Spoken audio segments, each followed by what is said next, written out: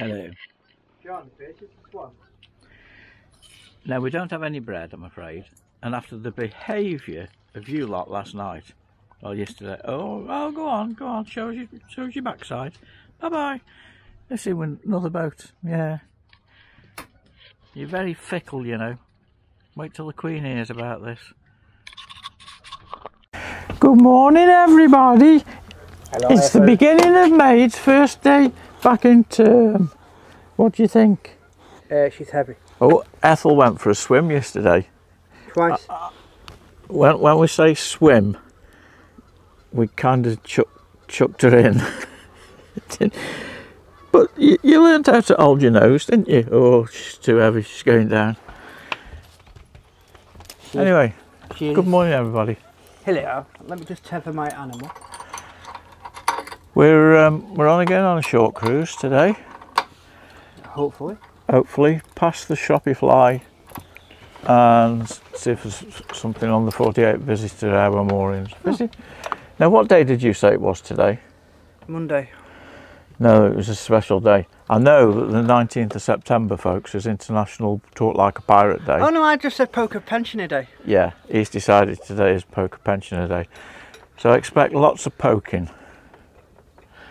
Yeah, all right. I don't know. We're just approaching the bottom lock at Audlem, but it started to rain. I don't think it's going to amount to much because it's forecasting high 20 degrees. Imagine you can have that in rain, can't you? Anyway, we'll see.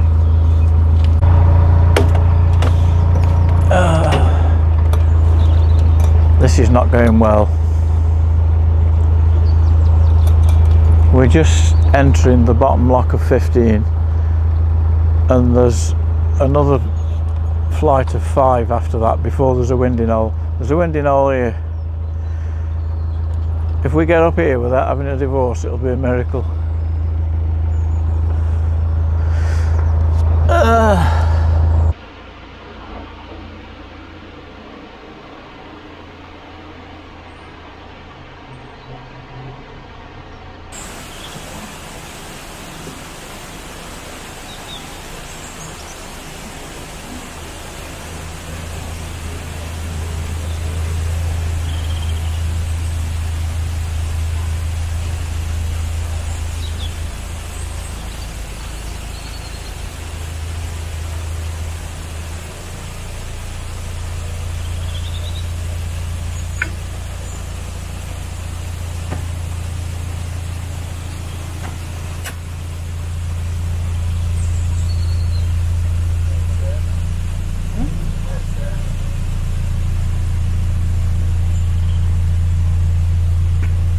Boat on the next lock. Going which way? I think down.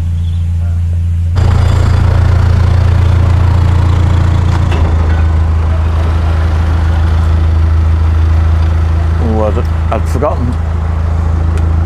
I can't remember if these are vicious or not. Audlem lock number 15.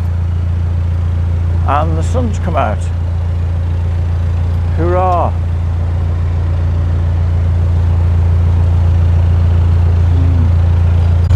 Someone coming out of the next lock, heading in our direction. They did close the gates, but then they must have seen us, and they've reopened them. That's a good day. That's only 2 locks.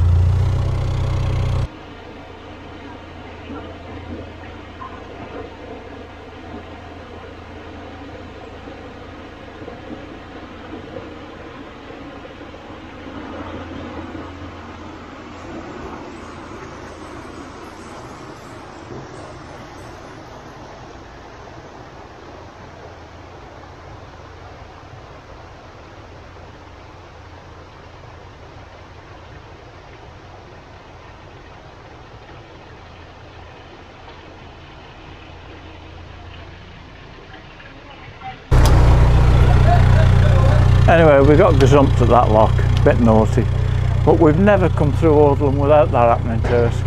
But there's a water point on the lock landing, and there's a service point just around the corner. So we've emptied the rubbish, we've emptied the potty, and we've filled it with water, so we're all right. We're good for a few days. So those people that see, it always happens if we're behind somebody at a lock, you know, especially if there's only two of them and one person doing all the hard work, Tom will go up and help them because it helps us in the end. But once somebody's cast off and taken out a lock, that's it. You'll struggle.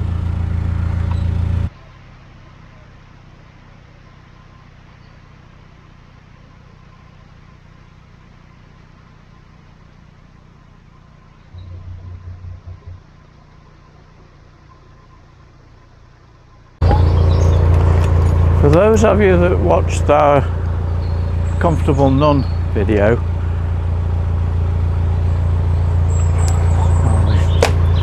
he's telling me there's somebody coming.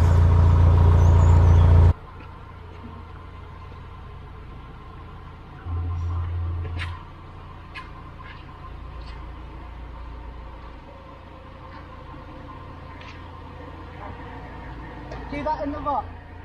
Full canopy.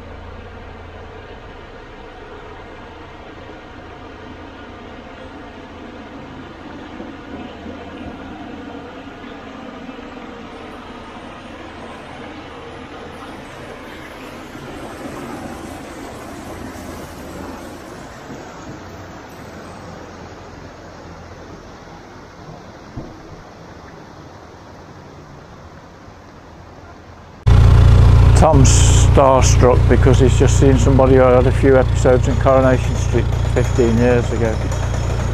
He doesn't even watch Coronation Street. Ooh, we're all doomed. Yeah, something about Audlem flight brings out the worst in people. I mean, it's actually a lovely flight of locks, but the gentlemanly behaviour that I was talking about in the previous video just doesn't apply on these locks. People see you go and set a lock and then frantically undoing knots and pushing themselves out to take the lock. Well, my answer to you is because you won't be getting any help from us. Well, we were going to moor there, but we seem to have hit the shelf, so we're going to go up a bit further. I'm not in any hurry. Well, I'm not. Mr. Grumpy is. I'm trying to float, drift, slip, stop, whatever. Avoid it in these boats. The lock landing, it's got a lot of fence posts around it where it's all collapsed, and I ain't that steady on my feet anyway.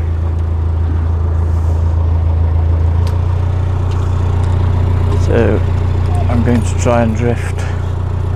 There's a boat coming, well, it should be out any second now.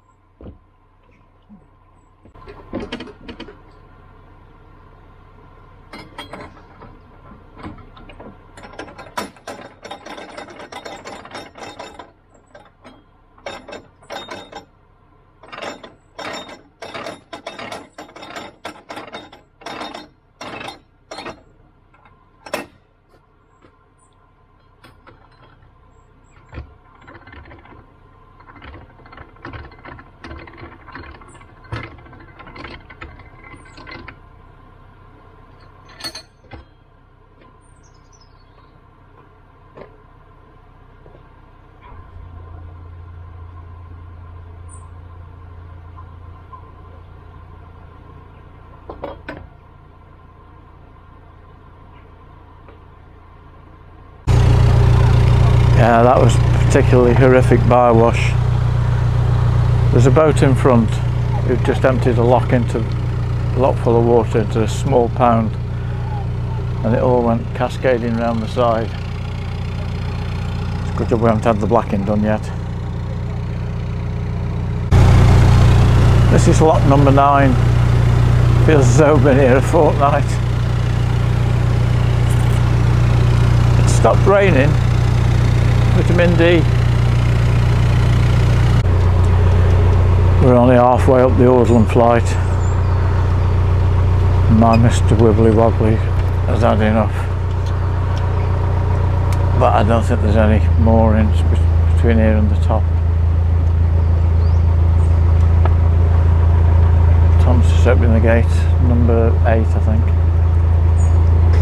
Another vicious bywash.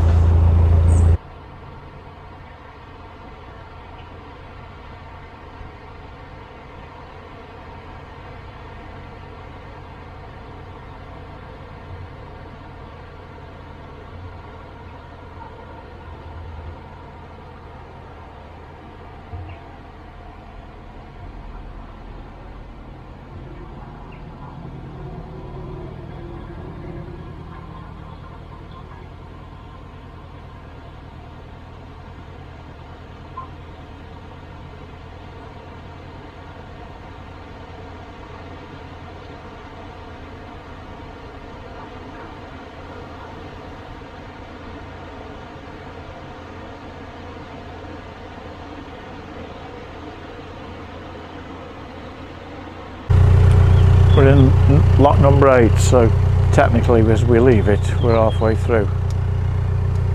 And I've come to the conclusion, well, over here, that on a hot day like this, 15 locks is too much for someone with Parkinson's. And I'm pretty sure there's no mooring spots on the flight. Oh well. It's boating for you.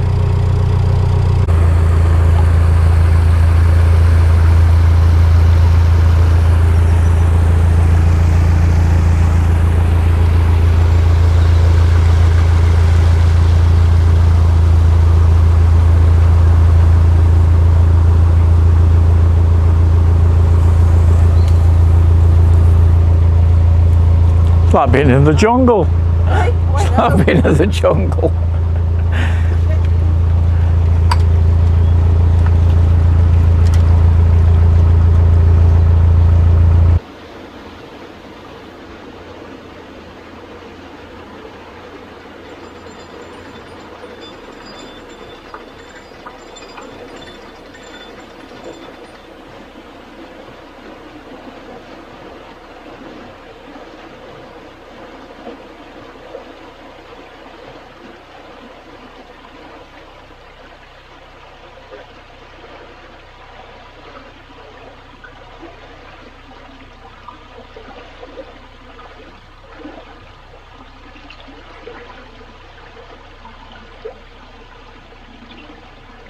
Pastor said there's nobody else coming down behind them, which is a shame because we've been one in, one out passing. I can't remember if it's number 7 or number 6. But the next lock's only a couple hundred yards away, and Tom's already been up and opened the gates. So we just got to pray that nobody comes down and shuts them. Yeah. I want to sit down.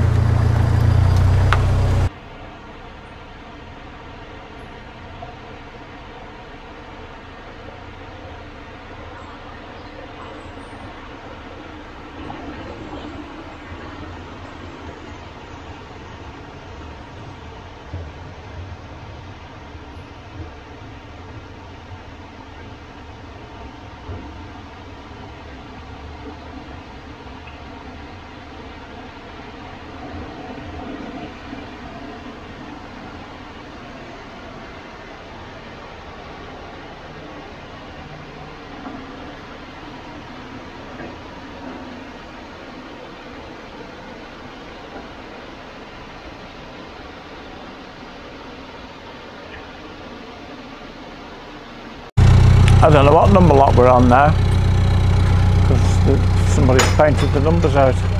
Hello? Hang on, might be some shouting. We've got a magnet fisher who's followed us up certainly the last 10 locks, dipping his whatever.